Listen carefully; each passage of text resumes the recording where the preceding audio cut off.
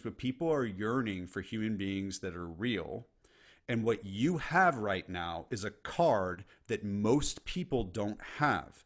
Because when you show that one, there's no doubt that you are authentic and real. When someone says, "Oh, I didn't go to an Ivy League school, I went to this smaller school, but I'm being real about it," that's cool. But you'll never have a bigger hand than the drug addict that says, "I'm a drug addict." You have the freaking trump card. That's the litmus test of whether or not you're willing to be what everybody isn't articulating, but what everybody is searching for. I think it's a competitive advantage for you. You just need to own the story, not one that you make up, the one you're living fully, and not hide from the fact that you're a recovering addict. That's the difference between what I said and what you said. You were almost apologizing for it. You weren't saying this is an asset. And that's because that's what we're taught. We're taught it's a stigma, and the best you can do is neutralize the stigma, and then you live in the cloak of anonymity and you don't share and all that kind of stuff. And so the biggest difference is that I'm trying to say, look, this is an asset for me and you. And you can use that if I don't think I understand what you're saying about it being competitive. I think you can use that to your advantage.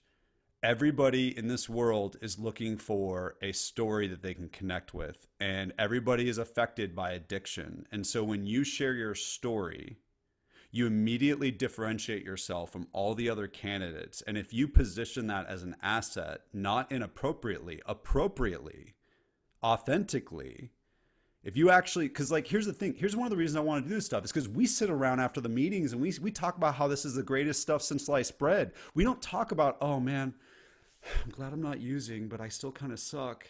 Like, we're not sitting around doing that stuff. We're not saying, oh, well, at least I don't use. We're saying this is the instruction manual for how to deal with life on life's terms. This thing makes me better. It makes me better than the person next to me that doesn't have addiction. Like, that's what this does. Like, not to try to, and not actually, I'm not trying to be like arrogant, but it does. And so to be able to have that come through, take that energy in the meeting after the meeting, and you don't have to necessarily do it as crazy I'm saying it right now, but like be like, dude, this is an asset for me. And it can be an asset for you. And this is what makes me different. And so you got 5 people that all went to college, that all say all the right things in the job interview, that when they ask what's your greatest weakness, they're going to do the thing like I said in my TED talk, where they're going to be like, oh, I work too hard, or I'm too perfect at my job. And you go, you know what? I'm a recovering addict. 2 years ago, I got in a DUI, my last DUI. I entered recovery. I did all the hard work to recover. I have 21 months now. I'm actively engaged. I volunteer. And in the process, I've taken everything that I've learned and I'm pulling myself up as a professional. And now I'm sitting in front of you today as a completely different human that knows what it's like to be at the bottom. And I know what it's like to pull myself up and grow. And I imagine, considering the line of work that you would be interviewing me for, the ability to relate to the employees and understand that they all have their own struggles and how to respond to them would be an incredible asset to you.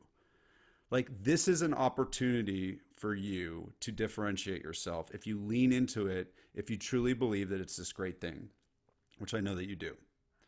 And you know what? So like, check it out, dude. So this is going to come out May 5th. Read the title.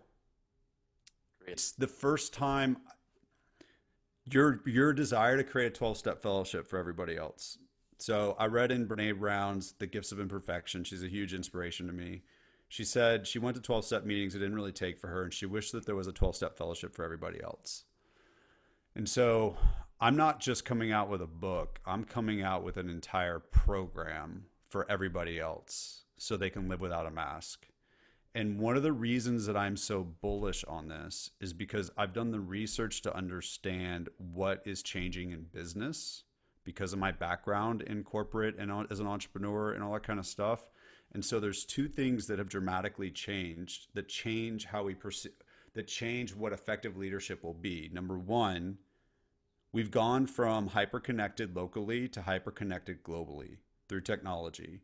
And what that has done is that has taken all of our connections and spread them really thin, which means we don't have intimate relationships anymore, or we have a lot less of them. And so we're connected to everybody and kind of nobody.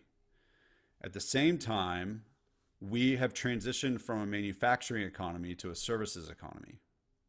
In a manufacturing economy, as an employee, you are just a peg, and you're just on the assembly line. You're creating a product that goes on a shelf, and you don't get to interact with the actual person that buys the product. In a services economy, you're responsible for solving problems for humans, and that requires human connectivity.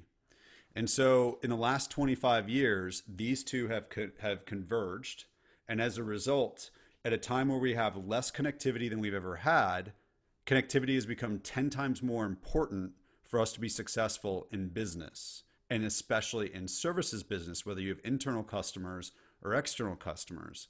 And the way that we connect is not in our strength in wearing masks, it's in our humanity, and it's in how we lead ourselves. And so, without people knowing it or saying it or realizing it or anything like that, people are searching for human beings that will be authentic with them and will connect and have a willingness to own their story and own their misgivings and their weaknesses and all that kind of stuff, and that creates trust. And so I think